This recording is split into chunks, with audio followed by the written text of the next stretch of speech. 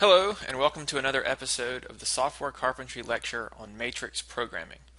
In this episode, we'll have a look at how to do linear algebra. As we saw in previous episodes, NumPy arrays make it easy to do things with rectangular blocks of data, but that doesn't mean they behave exactly like the matrices that mathematicians use. For example, let's create an array and then multiply it by itself.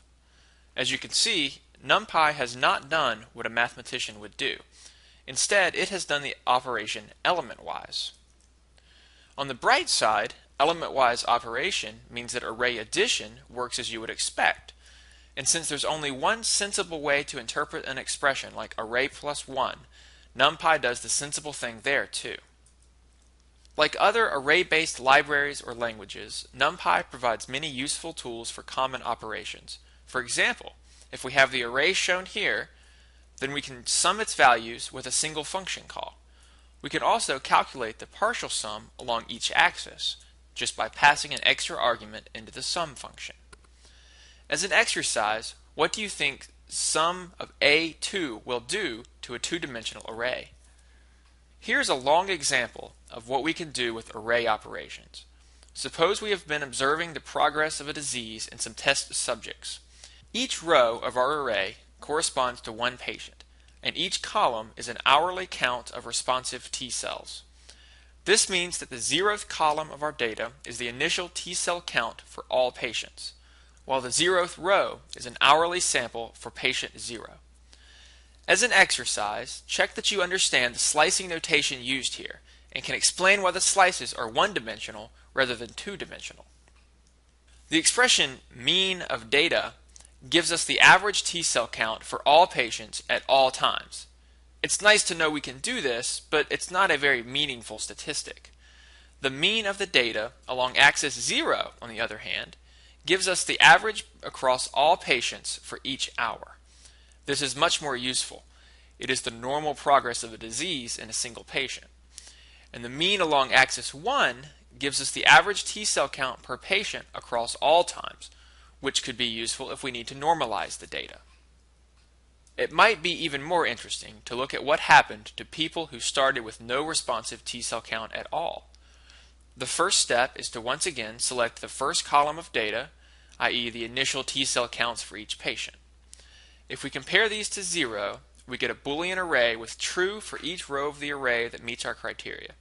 If we use this to index the original array, we get the two rows for which the count at time 0 is 0. Now let's find the mean T cell count over time for those people. Once again, we start by selecting column 0 and testing it to create a Boolean mask. Using that mask as a subscript gives us the rows that have 0 in the first place. We can now use the mean function along axis 0, i.e. across patients, which gives us the average behavior of patients who started with no responsive T cells at all. This example highlights the key to good matrix programming. Write high-level statements without loops and let the computer worry about how to do the operations element by element.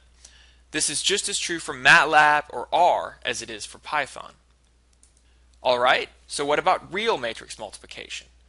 NumPy provides a function called dot that does this and other useful things.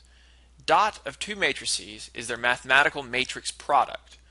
Dot of two vectors is their dot product, i.e. the sum of the products of their elements.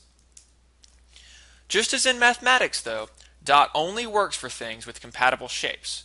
For example, you cannot multiply a 2x3 matrix and another 2x3 matrix. NumPy complains that the objects aren't aligned. And please note that NumPy does not distinguish between row and column vectors. If V is a 1x2 vector, NumPy will happily calculate either of its products with a 2x2 matrix. If you really prefer multiplication with a star to calling the function dot, you can store your data in a class called matrix instead of in an array. Matrix has all the features of array, but its operator star does what a mathematician would expect. You can convert one form to the other using the matrix and array functions. So which should you use? If your program is doing linear algebra, matrix will probably be more convenient, not least because it treats vectors as n by 1 matrices and removes one type of bug. Otherwise, you should probably use array. In particular, if you're representing a multidimensional grid of some sort, rather than an abstract matrix of numbers, array is a better choice. Finally, always remember that you're not the first person to program with matrices. Always take a look at the online documentation for NumPy before writing any functions of your own. The library includes routines to conjugate, convolve, and correlate matrices, to extract diagonals, to calculate FFTs, gradients, histograms, least squares, or net present value if you're doing financial mathematics. It can find roots, solve sets of linear equations, and do singular value decomposition. These functions are all faster than anything you could easily write, and what's more, someone else has tested and debugged them. In the next episode, we'll have a look at a longer example of how you can use NumPy to solve real-world problems.